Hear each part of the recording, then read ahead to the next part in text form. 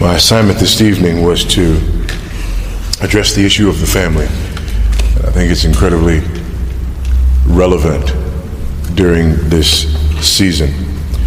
You may be aware of this, but I find that some people are not. But during the COVID-19 lockdown all over the world, domestic violence is up several fold. Child abuse is up. Both physical abuse and sexual abuse of children is up several fold. Suicide is up all over the world. You know, people are in the midst of economic ruin. Pornography is at an all-time high. I read an article today in The Economist about the boom in the pornography industry because people are on lockdown and isolated, and the people who tend to consume that kind of material are people who self-isolate anyway. And now these and other dynamics are occurring. On a smaller level, there are tensions that are arising between husbands and wives and parents and children and between siblings. There's frustration that has arisen. And all of these things bring us around to a reality that's always been there, but now is heightened. And that reality is this: if you want to know who a person really is spiritually, don't watch them at church. Don't watch them at work. Watch them at home. Because there are people who go to work every day and they are model employees, but when they get home, there are individuals who come to church, couples who come to church and sit next to each other and smile all pretty, and they fought like cats and dogs all the way to the parking lot, and then immediately shut it down so that they could put on a show for everyone in the congregation. Oh yes, we know how to pretend, but the place where we are who we are, the place where the masks come off, now literally as well as physically, the place where the masks come off is at home. And what this means is that over the last several weeks and months, those of us who belong to Christ have had an opportunity to examine ourselves. And some of us have been rather disappointed in what we've found.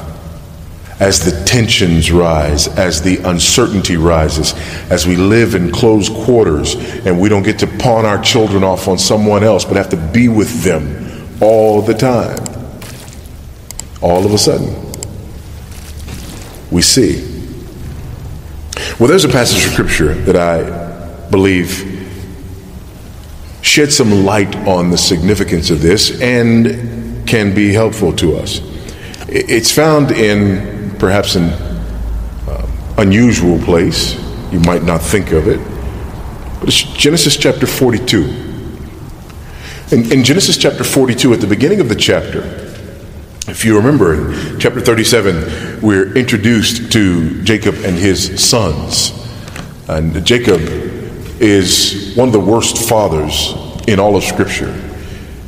He makes choices between his sons. He pits his sons against each other. He makes choices and has favorites. He gives gifts to his favorites in a way that exposes this reality to the other siblings. He chooses these favorites based upon which of his wives gave birth to the children. His two favorites ended up being the two children that were finally born to the wife whom he loved. Remember, there was Rachel and there was Leah. He gets fooled by Laban, and he has to work 7 years to get the second wife. But the wife who he loves is barren, and she finally gives birth. She gives birth to Joseph and Benjamin. The other boys despise Joseph because Joseph's mother is the favorite, and they don't like their mothers being mistreated or despised in favor of her. And because Joseph is the favorite, and he gets this multicolored coat that is the symbol of him being the favorite. And on top of that, he has these dreams that in his mind seem to point to him being a great man and lording it over his brothers. And so finally, fed up with him, they decide to murder him. Did you catch that? They decide to murder him. And listen, I am not speaking about those events that happen between brothers. Anyone who has siblings and grew up with siblings, if you grew up with siblings in your house, you had a moment where one or both of you said, "I'm going to kill you." However, earlier on in the text, Joseph's brothers had wiped out an entire village because of what they did to their sister. You see, it's one thing when one sibling says to another sibling, "I want to kill you." It's another thing when a mass murderer decides. A mass murderer who's already murdered multiple people decides that he's going to commit murder. And that's what happened.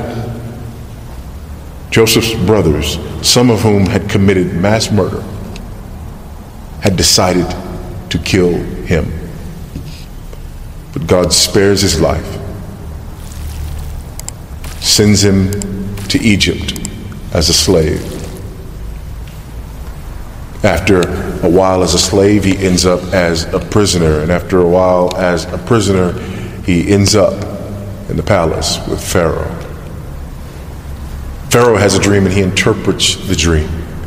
There is a famine that comes, and so grain is set aside during the 7 years of plenty, so that during the 7 years of famine there is grain in Egypt. And in chapter 41, Joseph's brothers come to Egypt, all but Benjamin. They come to Egypt, and they have to deal with Joseph, but they don't know that it's him. And before revealing himself to his brothers, Joseph tests his brothers. And the way that he tests his brothers is quite telling. The way that he tests his brothers indicates that Joseph understands the point that I made earlier, that if you really want to know who someone is, you find out who they are at home. So there are 7 tests here in chapter 42. I'll list these for you and then we'll look at them in turn. Test number 1, did you kill Benjamin? That's test number 1, did you kill Benjamin? Now remember, Benjamin is the biological full sibling of Joseph. The others are half siblings, but Benjamin has the same mother and so was favored by his father. So that's test number 1. Test number 2, will someone volunteer to go? Test number 3, will someone volunteer to stay? Test number 4, will someone come for Simeon? Test number 5, will they steal the money? Test number 6, have they earned Jacob's trust? And test number 7, have they earned Benjamin's trust? You see, Joseph doesn't just sit down with his brothers and identify himself and say, have you changed? He actually examines them through these tests to determine whether or not that change has taken place. Because Joseph knows what we all know. You can sit down and have a conversation with someone and they can tell you exactly what they want you to hear. You can watch someone outside of their most intimate relationships and they can put on a show for you. Matthew chapter 7, verses 15 to 20. Beware of false prophets who come to you in sheep's clothing, but inwardly are ravenous wolves. You will recognize them by their fruits. Are grapes gathered from thorn bushes? Figs from thistles? So every healthy tree bears good fruit. We looked at this earlier. This is the point. What fruit do you bear? And specifically, what fruit do you bear with those people who are closest to you? 2 Corinthians 13:5, examine yourselves to see whether you are in the faith. Test yourself. Or do you not realize this about yourself, that Jesus Christ is in you, unless indeed you fail to meet the test? We're to examine ourselves, and I want us to use this as an opportunity to do that. I want us to use this text and these 7 tests to examine ourselves, but I want us to look at our own response in the last several weeks and examine ourselves. Philippians 2:12-13, therefore, my beloved, as you have always obeyed, so now, not only in my presence, but much more in my absence, work out your own salvation with fear and trembling, for it is God who works in you both to will and to work for his good pleasure. And so we look at these 7 tests and examine ourselves and ask ourselves the question, have you been changed? Have you been changed? Now these tests are divided up into what I see as 4 different areas. The first is this: do the sins of your past continue to characterize your present? Do the sins of your past continue to characterize your present? Because if you belong to Christ and you have been changed, then the sins of your past do not continue to characterize your present. And this is found in the first test. If you look at verses 12-16, the question essentially is, have you murdered Benjamin? Or is Benjamin still alive? Look at beginning at verse 12 of chapter 42. He said to them, no, they said that, we just came here to buy grain. That's why we're here. He said to them, no, it is the nakedness of the land that you have come to see. And they said, we, your servants, are 12 brothers, the sons of one man in the land of Canaan. And behold, the youngest is this day with our father, and one is no more. But Joseph said to them, it is a lie. Joseph said to them, it is as I said to you, you are spies. By this you shall be tested. By the life of Pharaoh, you shall not go from this place unless your youngest brother comes here. Imagine this from Joseph's perspective. There's a group of 10 Hebrews who show up. 10 brothers who show up. He hasn't seen them in decades, but he knows them. He knows precisely who they are. They don't recognize him because their assumption is that he's dead. But there are 10 of them. Not 11 like there should be. There are only 10 of them.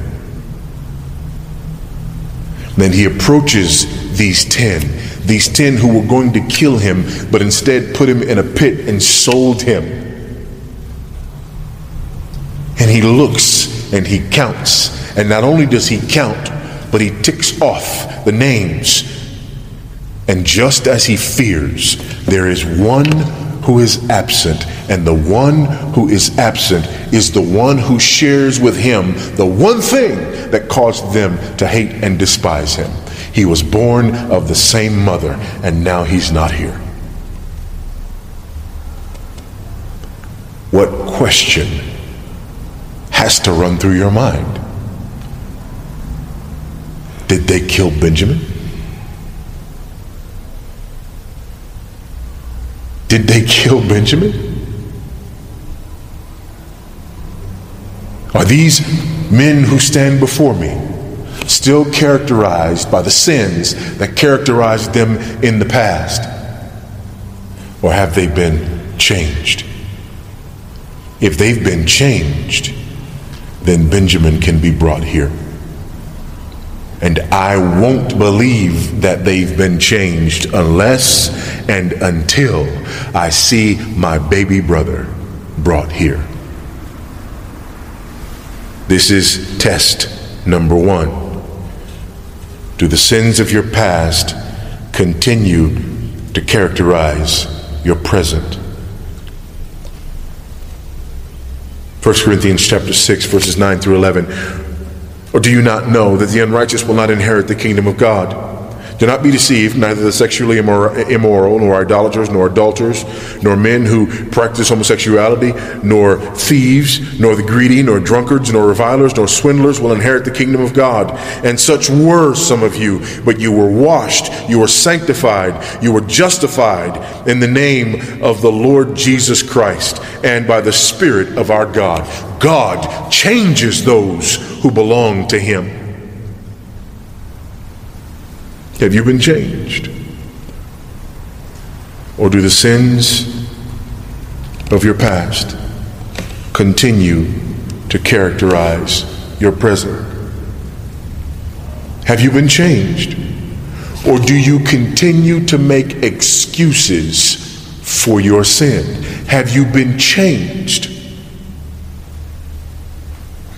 Or would the people who knew you before you claimed to be a believer recognize you all too well because of the same things that characterize you now that used to characterize you then? Have you been changed? But what does this mean? Does this mean that when you become a believer that all of a sudden, that you never struggle anymore? This all of a sudden you just immediately quit everything? I'm always leery of people who give those kind of testimonies. The person who says, I used to smoke cigarettes, or I used to drink and get drunk, and and I became a Christian, and all of a sudden that second I never had a desire for it again. I'll just be honest with you, my knee-jerk reaction to that is probably not true. Probably not true. Because that's generally not how sanctification works. Am I saying that it's not possible for that to happen? Of course, I'm not saying that. With God, all things are possible. But that's usually an exaggeration meant to make someone's testimony sound more miraculous. That's generally not how sanctification works. And the reason it bothers me when I hear that is because I know that there are people out there whose testimony is not like that. Because that's generally not how sanctification works. And then all of a sudden people are out there and they say, well, I must not really be saved, because that didn't happen to me. I struggled and I struggled and I struggled. And every once in a while, when I think it's completely done with, I sometimes struggle again. But apparently when you're really saved, just like that. No, saints. Sanctification is a process. Listen to our confession, Second London Baptist Confession. Chapter 13. I'll read these 3 paragraphs because they're incredibly important. On sanctification. They who are united to Christ, effectually called and regenerated, having a new heart and a new spirit created in them, through the virtue of Christ's death and resurrection, are also farther sanctified really and personally through the same virtue. We talked about that this morning. You're not justified by one virtue and then sanctified by another virtue. It's the same virtue. His word and spirit dwelling in them. The dominion of the whole body of sin is destroyed, and the several lusts thereof are more and more weakened. Notice the phrase, more and more weakened, not immediately taken away. More and more weakened and mortified, and they more and more quickened and strengthened into all saving graces, to the practice of all true holiness, without which no one shall see the Lord. It is a process. It is progressive. It is almost never immediate. Paragraph 2. This sanctification is throughout in the whole man, yet imperfect in this life. There abideth still some remnants of corruption in every part, whence ariseth a continual and irreconcilable war, the flesh lusting against the spirit, and the spirit against the flesh. For the rest of your days, sanctification is an ongoing process. It doesn't end till we get to glory. Paragraph 3 is incredibly important. In which war, although the remaining corruption for a time may much prevail. Don't miss that, saints. That remaining corruption sometimes gets the upper hand. It doesn't mean you're not a Christian. Yet, through the continual supply of strength from the sanctifying Spirit of Christ, the regenerate part doth overcome, and so the saints grow in grace, perfecting holiness in the fear of God, pressing after a heavenly life, and evangelical obedience to all the commands which Christ, as head and king in his word, has prescribed to them. We grow in grace. We grow in grace. And we seek to be characterized by the sins that characterized us in our past. Does that mean that we never have a stray thought? Absolutely not. But it means that we grow in God's grace, and those things are weakened and mortified, and we in turn are strengthened in this process. And so I'm asking you, not have you been completely free of any thought or deed during this lockdown that might have been a remnant of your past? But I'm asking you, what are you characterized by?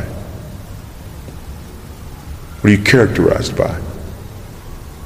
You see, the person who is characterized by fits of rage and anger before they come to Christ, when they come to Christ, it doesn't mean that they'll never be angry again. However, that same individual who used to have a fit of rage and anger and let it go to the full and never feel sorry about it, now that individual, under the influence and power of the Holy Spirit, has anger well up in them and may even say or think things that remind them of who they used to be, and immediately they're overcome with grief and run to the cross because they've been changed.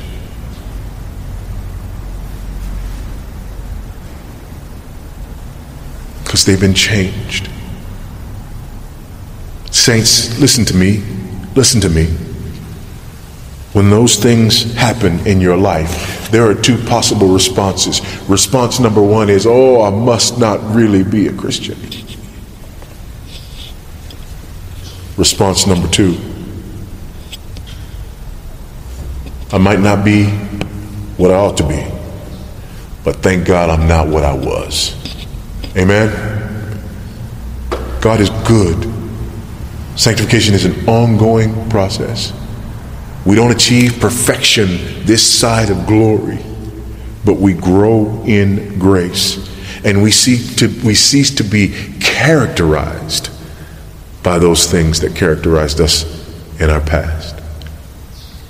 So that's the first test. The first test: do the sins of your past continue to characterize you in the present? Here's the second group of tests. Have you learned to love your brothers? Have you learned to love your brothers? There are three tests here that go to this question.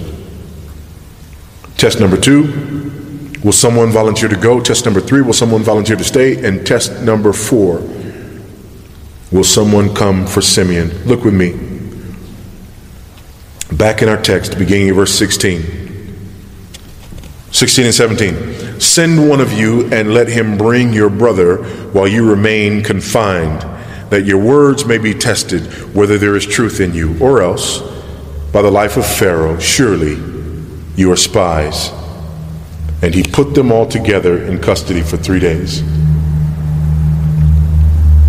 Will someone go? Will someone go? Now, what do you learn from this test? Well, if there is mistrust within this family, then the conversation will go something like this. I'll go. No, you won't, because I know if you go, you won't come back for us. I'll go. Really? You think we trust you? No, I don't. No, I'll go. No, they see that's how the conversation goes in a family where there hasn't been change. Because remember, they believe that they've murdered their brother. They put their brother in a pit, and he's never been heard from again. And they went home and they told their father that he's dead. They believe that their brother is dead and that it's their fault. That creates mistrust.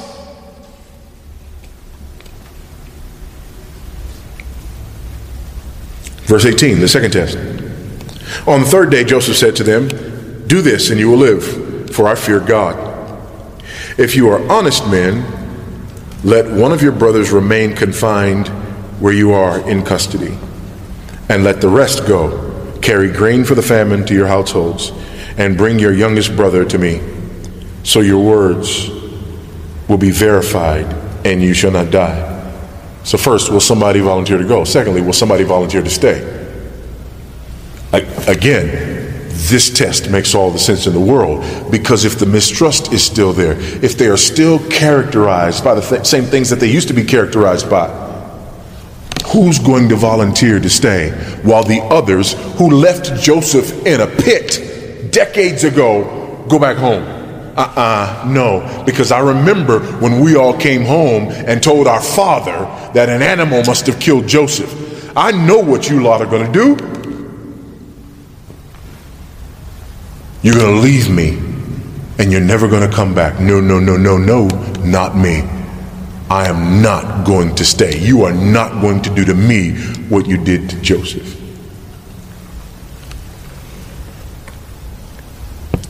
And they said to one another, "In truth, we are guilty concerning our brother, and that we saw the distress of his soul when he begged us and we did not listen.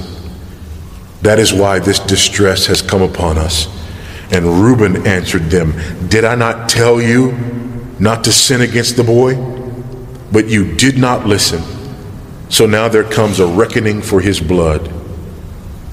They did not know that Joseph understood them, for there was an interpreter between them. And so the argument began.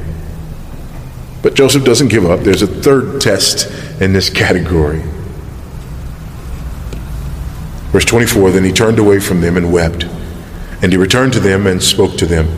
And he took Simeon from them and bound him before their eyes. There's the third test. Test number one, will somebody volunteer to go? Test number two, will somebody volunteer to stay? Test number three, will they come back for Simeon? He takes Simeon and he sends them home with grain, which means they can go home and not starve. Don't miss this. Joseph doesn't say, "I'm going to keep the grain here so that you have to come back for your brother." No. Joseph says, "I'm going to send you with your grain so that if you're unscrupulous men, you can leave him, feed your families, and allow him to stay here in prison." Because I want to know, have you learned to love your brothers? This is another mark of the believer, saints. John 13, 34 and 35. "A new commandment I give to you, that you love one another. Just as I have loved you, you also are to love one another. By this all people will know that you are my disciples, if you have love for one another." This is a mark of the change that God has wrought in our hearts. Philippians 2, verses 3 and 4. "Do nothing from rivalry or conceit, but in humility count others more significant than yourselves. Let each of you look not only to his own interest, but also to the interests of others." This is a work of the Spirit of God in the heart of the believer. It's a work of the Spirit of God that turns us from self-interest to selflessness. It's a work of the Spirit of God. We see this, and this is the test. And so I ask you, have you learned to love the brethren? And I mean this in two ways. Number one, have you learned to love the brethren at home? Have you learned to love your husband? Have you learned to love your wife? Have you learned to love your children? Have you learned to love your parents? Have you learned to exercise that love within the context and confines of your family life, where you get on each other's nerves because you can't go anywhere?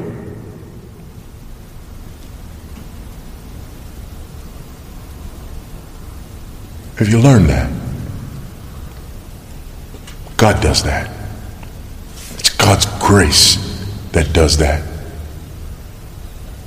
And I believe by God's grace, this is a tremendous opportunity for us as believers to be witnesses to a lost, hurting, and dying world. I've heard from so many people who are sick and tired of their children, who can't wait till the schools reopen because they can't wait to get rid of their children, who are sick and tired of their spouse being home all the time, sick and tired of being in the same place with them, sick and tired and cannot wait until they can separate again. Beloved, may that never, ever be true of us. May we, by God's grace, be marked with brotherly love and familial love within the confines of our home. May those around us look at us and say, I don't understand how you do it. I don't understand how there's so much peace and harmony in this home, because we're at each other's throats. Because by God's grace, there is a transforming work that happens, and it teaches us to love. 1 John 5, 1 through 5. Everyone who believes that Jesus is the Christ has been born of God. And everyone who loves the Father loves whoever has been born of him. By this we know that we love the children of God, when we love God and obey his commandments. For this is the love of God, that we keep his commandments. And his commandments are not burdensome. For everyone who has been born of God overcomes the world. And this is the victory that has overcome the world, our faith. What is it that overcomes the world? Except the one who believes that Jesus is the Son of Christ. Or who is it, rather? That Jesus is the Son of God. This is the fruit that God bears in the heart and the life of a believer. This ability that he gives us to look beyond ourselves and our own self-interest, and to love the brethren, not only in our homes, but also in the church. It's interesting. I wonder how many of us have a yearning for the brethren in the church, have a yearning for fellowship.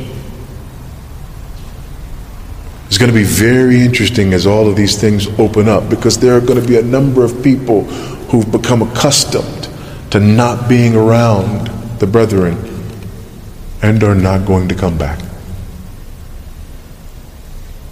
A number of people who've become accustomed to the virtual and prefer it because they don't love and want to be around the brethren. If that's you, check yourself. Cry to God in repentance, because that's not from God. When God gets a hold of us, we learn to love the brethren. For some of us, both in the home and in the church, this has been an opportunity for us to recognize that we are in desperate need of the transforming grace of God in our lives, because we're not nearly as godly as we thought we were. Some of us are part of those statistics. Non-believers aren't the only ones who've lost their tempers, who've hurt one another in word and deed. Beloved, if that is you, repent, turn to the cross, confess your sin, cry out to God for forgiveness, and rest in the transforming work of Jesus Christ. Thirdly, the third category of tests. Do you exhibit godly character when no one is looking? Do you exhibit godly character when no one is looking? And we see this in test number 5. Test number 5 is, will they steal the money? Verse 25. And Joseph gave orders to fill their bags with grain and to replace every man's money in his sack and to give them provisions for the journey. This was done for them. Then they loaded their donkeys with their grain and departed. And as one of them opened his sack to give his donkey fodder at the lodging place, he saw his money in the mouth of his sack. He said to his brothers, "My money has been put back. Here it is in the mouth of my sack." At this their hearts failed them, and they turned trembling to one another, saying, "What is this that God has done to us?" And notice how they interpret all of these things. What does Reuben say earlier? Reuben says, this is a reckoning. God is getting us. God is paying us back because of what we did to Joseph. Now they find this money in their sacks and they know what this means. What this means is, wait a minute, we're now thieves. We're now thieves. We took the grain and we didn't pay for it. We're thieves. And we know we gave the money, but now this money is back. So what is their response? Supernaturally, the money has been put back in our bags. God is setting us up to die as thieves.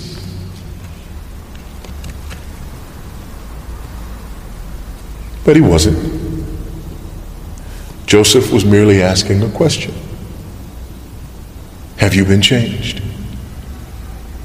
Because if you've been changed, you'll be changed in secret and in private as well as in public. What has God done in your heart in the secret places? And this goes back to what I said earlier about the explosion of pornography. The sheer explosion of it. Because people are at home, time on their hands, and they're surfing, and they're bored, and one click leads to another click, leads to another, and then clicks turn into habits. Perhaps it's not pornography. Perhaps it's obsessing over social media and engaging there in a way that you would not if people were looking at you eye to eye.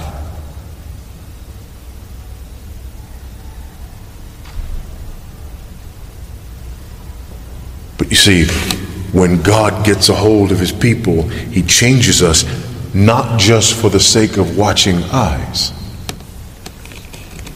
but he changes us from the inside out. There is one last question to be answered, and there are 2 tests given to answer this question. And this may be the most poignant of all. The 4th question is, have those closest to you seen a change in your walk as well as your talk? Have those closest to you seen a change in your walk as well as your talk? And there's 2 questions to be answered here. Number 1, has Jacob learned to trust you? And number 2, has Benjamin learned to trust you? Look beginning at verse 35. As they emptied their sacks, behold, every man's bundle of money was in his sack. And when they and their father saw their bundles of money, they were afraid. And Jacob their father said to them, you have bereaved me of my children. Joseph is no more, and Simeon is no more, and now you would take Benjamin? All this has come against me. Then Reuben said to his father, kill my 2 sons if I do not bring him back to you. Put him in my hands, and I will bring him back to you. But he said, my son shall not go down with you, for his brother is dead, and he is the only one left. By the way, Jacob hasn't learned his lesson. Listen to the way he speaks about Benjamin. Benjamin is one of 12. As far as he now knows, Benjamin is one of 11. His 12th son is dead. But listen to the words that he uses. Verse 38, but he said, my son shall not go down with you, as though they're not his sons. For his brother is dead, and he is the only one left. If harm should happen to him on the journey that you are to take, you would bring down my gray hairs with sorrow to Sheol. By the way, if Simeon dies, I'll be fine, but I can't lose Benjamin, because he was born of the woman whom I loved. Do you see this? No, this one can't go with you. He is still playing favorites. But that last question is an important one. Have those closest to you seen a change in you? Because see, here's what Joseph knows. If these men have not changed, Jacob is not going to send Benjamin, because Jacob won't trust them. And if these men have not changed, Benjamin, who's a grown man now, is not going to go with them, because he won't trust them either. So if he sees Benjamin again, he will know both of these things. Number one, that they've earned Jacob's trust, because Jacob allowed Benjamin to go. And number two, that they've earned Benjamin's trust. Here's what you need to know. As things stand right now in the story, the answer to these questions is no. No. Will someone volunteer to go? No. Will someone volunteer to stay? No. Will they come back for Simeon? No. No. Will they keep the money? Yes. They found the money and they kept going. They went all the way home. Has Jacob grown to trust them? No. Has Benjamin grown to trust them? No. No. They haven't changed. They haven't been transformed. Jacob hasn't changed. Jacob hasn't been transformed. The family is as dysfunctional as it has ever been. But the good news is, that's not the end of the story. Eventually, they do come back. And eventually, Joseph tests them again, and this time he takes Benjamin. And this is their final test. Do they hate Benjamin like they used to hate me? Because if they do, they will leave, and they will leave Benjamin here, and that's fine, because I'll have my brother with me, and the rest of these murderers can leave. But that's not what happens. What happens is Judah stands up, and Judah offers his life in exchange for the life of Benjamin. Not only are we seeing transformation in the family and transformation in an individual, but we're seeing something far more significant than that. This great exchange sends ripples throughout history. You see, we look at this part of the Bible and we think that Joseph is the key character here. Joseph's not the key character here. Joseph is central in this story for one reason and one reason only. Joseph is sent to Egypt so that the famine does not kill the promised seed. The seed that was promised in Genesis chapter 3. After the fall, when God says to the serpent, I will put enmity between you and the woman, and between your seed and her seed. You will bruise his heel, but he will bruise your head. And the rest of the Bible is the search for this promised seed.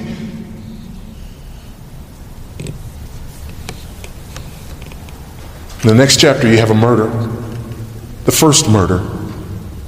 The seed of the serpent, Cain, kills the seed of the woman, Abel. And John's the one who tells us in 1 John 3 that Cain was the seed of the serpent. And then all of a sudden you have Seth who is born. The godly seed is restored. And then in the next chapter you have 10 generations from Adam to Noah through the godly line of Seth. Eventually we come to meet Abraham. Abraham, who's the promised seed, this son of Terah. Abraham has 2 sons, and it's not the older but the younger who is the promised seed. And then Isaac has twins, and again it's not the older but the younger who is the promised seed. It's Jacob. And then Jacob has 12 sons, and we can't figure out who the promised seed is because they're all ruined. That is until the day that this great exchange takes place, when Joseph offers his life in exchange for the son whom his father loves. Now, that theme ought to sound familiar to you, but I don't want to rush, because that theme replays itself again later with another descendant of Joseph by the name of David. When David finds himself looking over a valley when there is a giant who is threatening the people of Israel, and David goes down into the valley as a representative of the people of God and wins victory on behalf of all of the people of God against Goliath the Philistine, because symbolically Israel was in him as he fought their adversary, and his victory was their victory. Why is this significant? Because David is Judah's great son. But Judah's great son David has an even greater son who puts these two things together. David's greater son, Jesus, does what both Judah and David did. On the one hand, like Judah, Jesus offers himself as a substitute, a sacrifice, in the place of the one whom his father loves, his bride, the church. And on the other hand, Jesus dies and takes on our adversary, and he defeats sin and hell and the grave and the devil on behalf of all of those who were in him in that valley. You see, Joseph is not the key figure in this story. Judah is. Joseph went to Egypt so that Judah wouldn't starve. Judah couldn't starve because David had to be born. And David had to be born so Jesus could be born.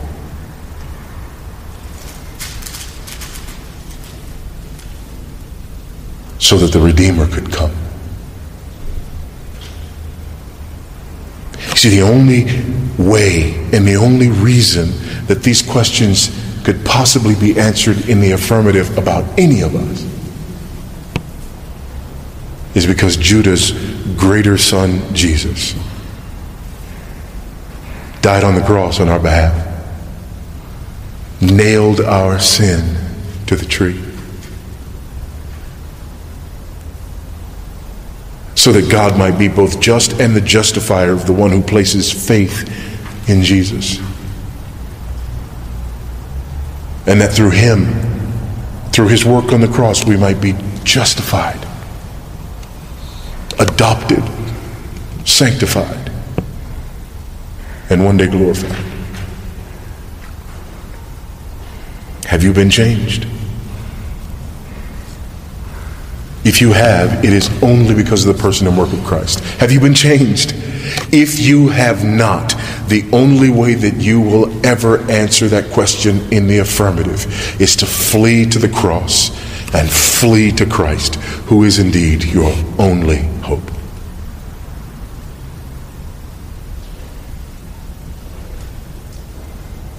Let's pray.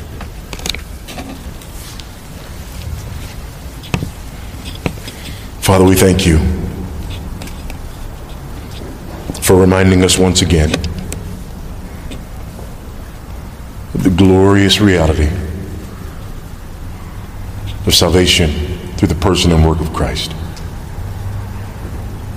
For reminding us once again that we are not perfect, but He is. And that because He is, we too can be. Grant by your grace that your Spirit's work in us might manifest fruit.